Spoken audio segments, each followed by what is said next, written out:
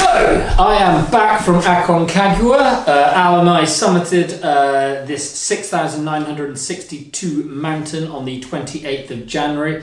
Blissful conditions, everything went exactly according to plan.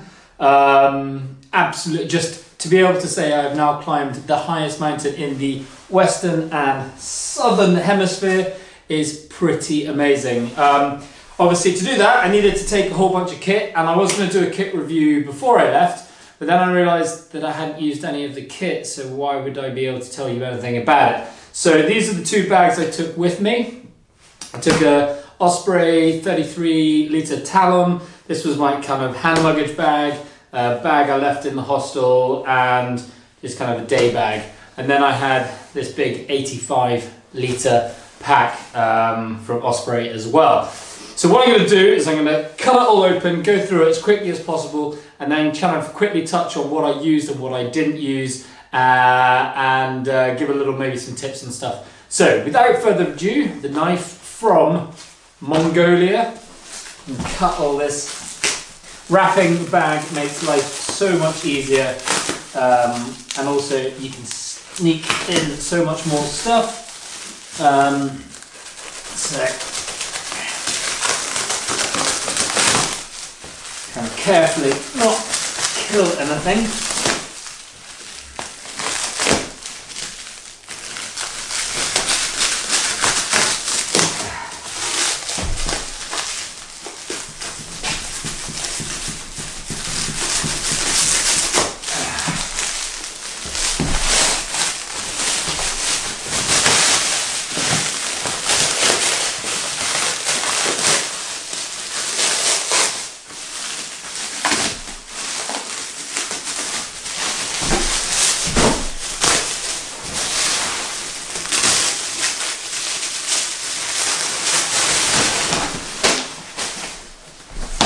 So this is that. First up we had the Van Gogh Force 10 series Mountain 2 2-man 10. Absolutely fantastic, easy to put up, and in the wind was amazing. Only thing I would probably say on this is having a 3-man tent for 2 people might be a better idea, especially when it's cold, snowy, windy outside. So great tent, definitely recommend. Then I had a Black Diamond ice axe.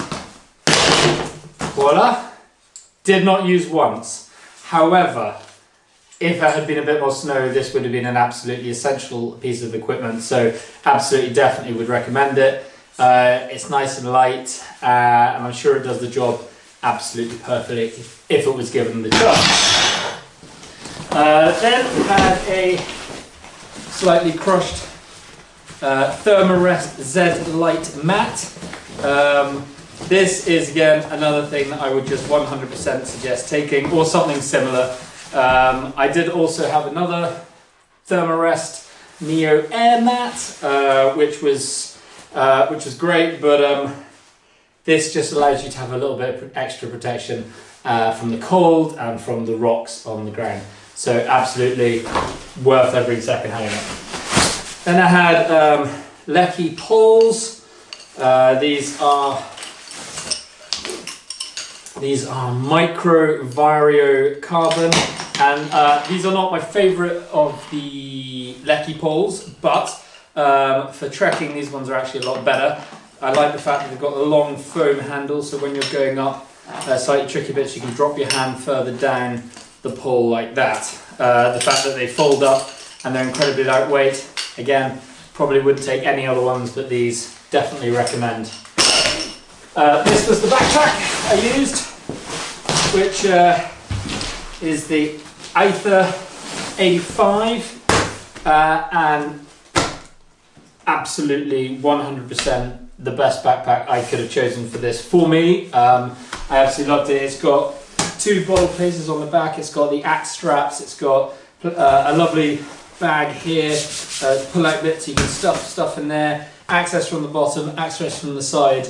It has this top bit, which actually I used as my food storage, which allowed me to actually take it off and have a separate bag, which was just my food. Al used his as a tent bag, which was a great idea. So everything he needed from the tent was just in this bit, which he unclipped and brought into the tent with him.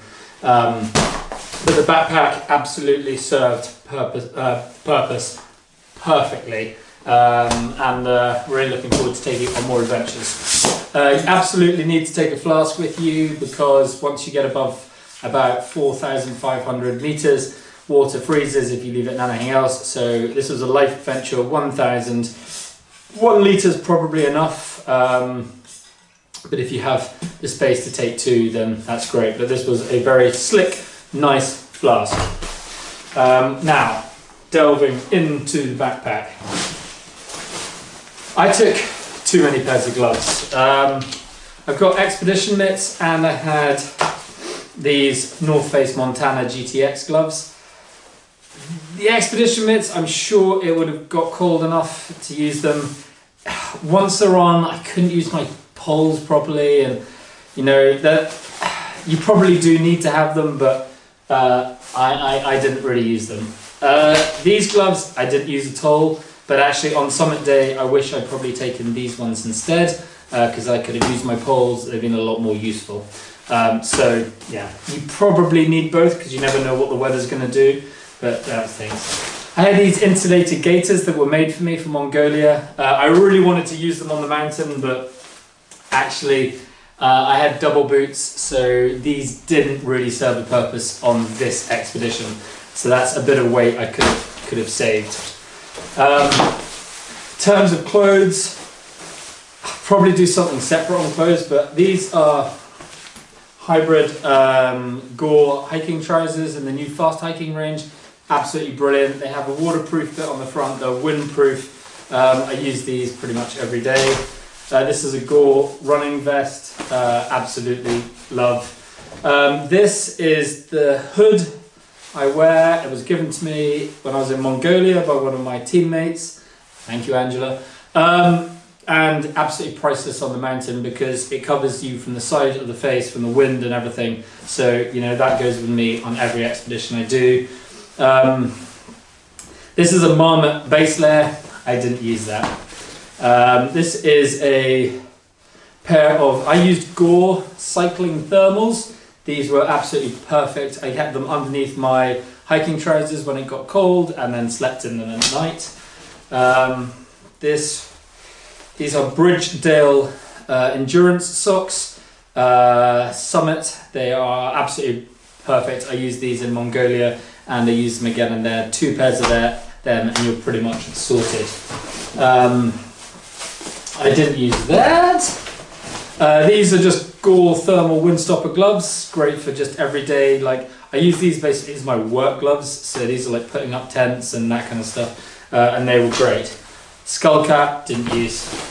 I love my hiking boots. These are Scarpa Evo GTX boots. I use these for Mongolia. I use them all the way up the mountain, and apart from Summit Day. And I think due to how lucky we were with weather, then these would have been great. And then I have lots of rope, string, nylon stuff to help out. But absolutely, those are the best hiking boots.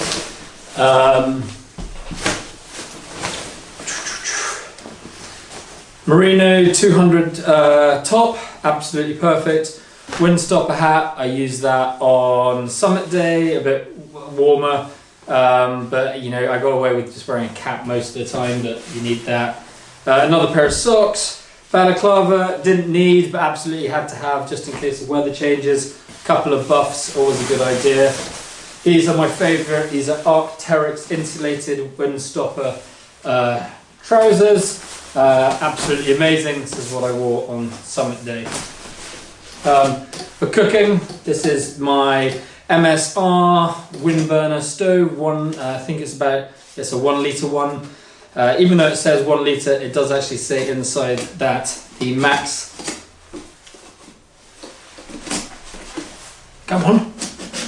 the max liquid you should put in is about 600. So anyway, this was good. The only thing I would say that's annoying about this is this plastic cup thing doesn't really fit very well, and this top doesn't really fit very well. The good thing about this though is that you can fit a instant noodles perfectly in it, which was good for eating and for porridge and stuff. Also, the construction of this, it's called a wind burner, and that does help in the wind. You know, I use this outside and in the tent. I know you're not meant to, but it was absolutely fantastic and would highly recommend this. You know, these little things actually, now that we're down in lower temperature, do seem to work a little bit better. Tent socks I didn't use. I just had a thin pair of liner gloves, essential. I took along one of these water things, but I didn't use it. I just relied on using bottles. I didn't want anything breaking, so I could have saved a bit of stuff on that. Did use that. Liner socks for summit day. These are clothes from before. I took tracksuit bottoms. I didn't need that. I took another base layer. I didn't need that. I used the Windstopper hiking jacket. This is the new hiking range. This jacket is like someone giving you a big hug.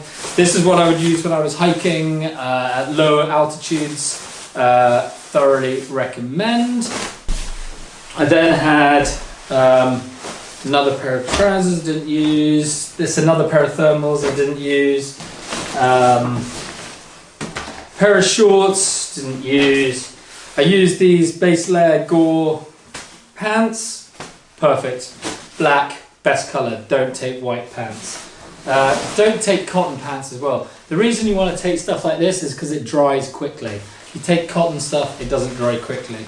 This was an 89 litre Ortlieb sack. This was used for transporting stuff up on the camel, and if you didn't have, or you used a different bag, but would have been used for caching stuff at the higher camps. Absolutely essential, I would say, to take. Then I just have more socks.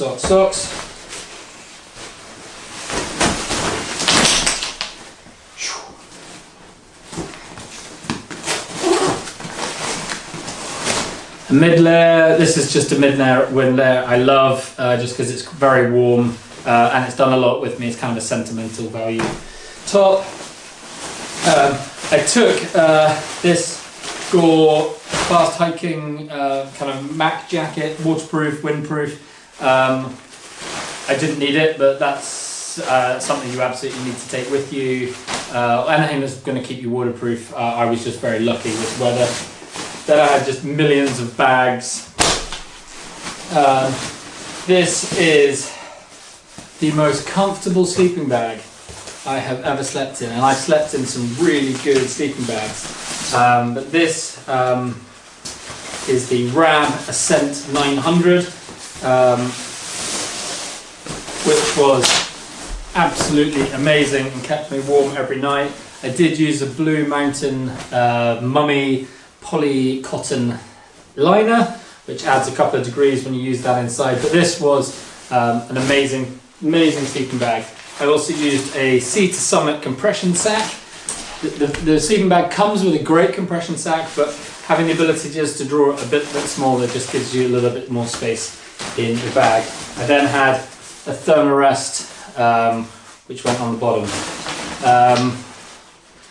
When I was up on the mountain, when I wasn't using my Gore jacket, like in camp, I would wear this jacket, which I absolutely love. This is a Rab microlight thing.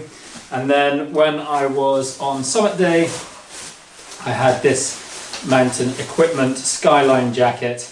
I decided not to take a massive expedition jacket. I decided to take lots of layers, lots of windproofing, and then this was going to be the one I used on the outside.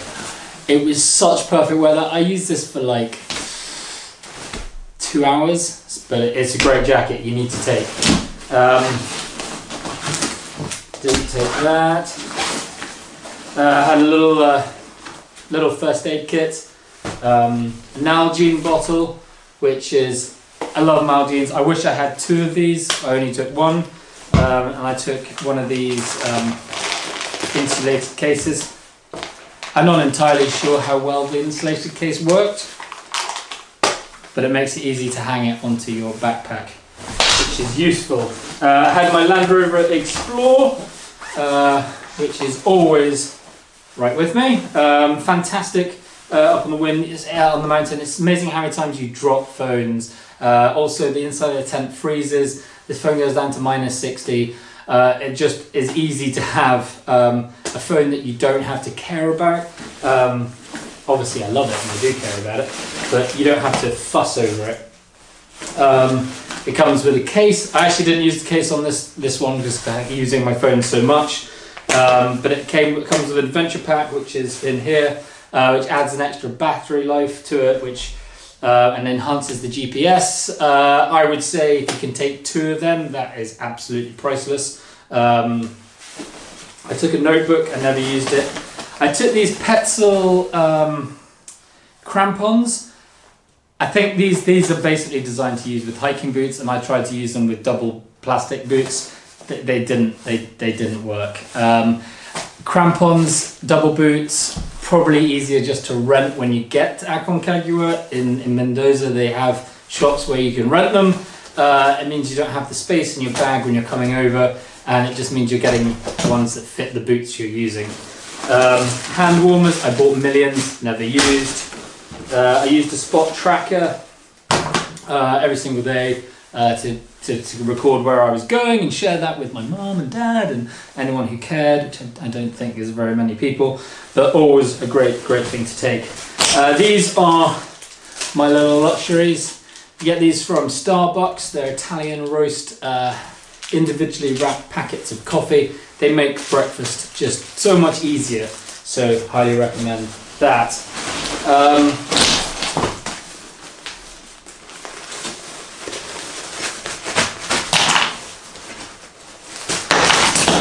I took a towel, never used it. 13 days without a shower. Black diamond head torch, absolutely brilliant. It's got a tap side thing so you can make it dark and light. I used this like my Fire Titanium spork, and it is a great spork. However, we were using fire pot foods, which are about that big, and you can buy longer kind of sporks which go in and a little bit easier, but I'm talking about like tiny little alterations there. This spork was great. Another towel, didn't use any of that. This is clothes from back at the thing. So Power Traveller are who I turn to for power. I took 2 solar panels. For an expedition of this size, when you're wanting to charge things all day, every day, I would personally go for the Falcon 21, which is this one, which has got 3 panels. It puts out 2 amps, so it's going to charge your Land Rover Explorer and keep your GoPro and all that kind of stuff. This is the slightly smaller one, which is the Falcon 7. A great piece of kit, but on this particular expedition, I would go for this one. I took a Surface with me, Microsoft Surface, too big to take onto the mountain. If I had a Surface Go, I probably would have taken that because it's a bit smaller and it would allow me to do some editing and stuff while I was up on the mountain. More clothes. Up on the mountain, obviously, the higher you go up, the UV gets a lot stronger, so you have to really protect your eyes. I use these Renegades on the walk up, and then when I was up on summit day, I used these Revolts, which are from SunGod. SunGod, great company, great products, and what I love about the Renegades especially is that I go through lenses like nothing on earth, but you don't have to buy new glasses every time. The lenses just pop out, you go online, you buy another set, they're not too expensive, so you're not breaking the bank every time. So great stuff there from SunGod. Here's the spare batteries I took for my Land Rover Explorer. Great just to know you have power. Again, I used, this is a Power Gorilla. I took it up to give myself some extra power, but what I found, and to save a bit of weight and space, is I used the Sport, which is this small battery pack here, which punches about 6,700 milliamps. That basically would charge this every day, which would charge everything at night. That's all I really needed. Then this is great. If you've got sunlight, that actually is going to do everything you need. So Kindle, essential. I took 2 of these, one for my teammate. Fitbit, I loved it, I really wanted to take it up the hill, but unfortunately it just wouldn't sync anywhere, so I left it behind.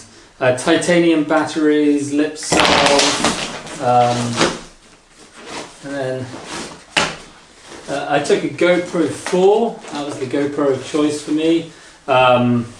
It worked great. I like being able to see the screen. Like obviously the new GoPro is the one that you really want. I used this. This is a Sunto Ambit 3 for like navigation and stuff on the mountain. It's side by side with my Land Rover Explorer.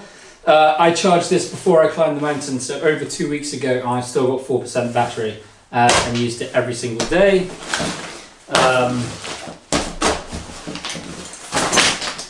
That is my kit. All laid out, and I'm not gonna lie, there is a smell radiating from this stuff, but this is what I used. I'll go into more detail on kind of specifics on my website. You'll be able to see what I used for sleeping, what I used for power, kind of suggestions of different kit which I would have liked to have used, but that is basically Aconcagua kit unpacked back at my house, and I look forward to bringing you more videos of more stuff later on.